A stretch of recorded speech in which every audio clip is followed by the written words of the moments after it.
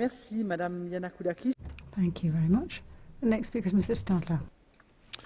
Frau Präsidentin, Madam President, I voted against this report.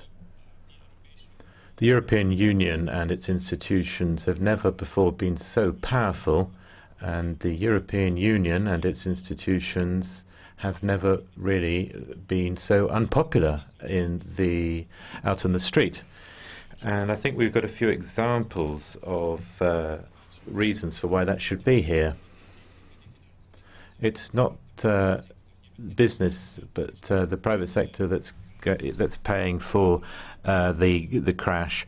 We're calling for a banking union. This is a bit of a revelation of helplessness. Instead of a union of citizens, we're building a banking union. Citizens feel more and more that they're there to serve the interests of the banks, but the banks are not there to serve the interests of the citizens. So we've got a European Union that is moving further and further away from the citizen.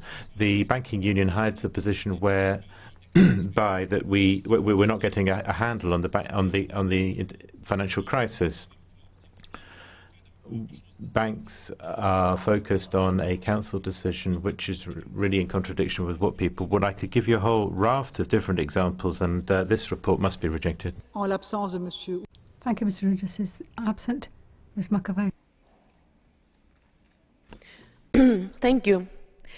I support the creation of an economic, monetary and fiscal union. We created a common market, a unique currency, and we don't have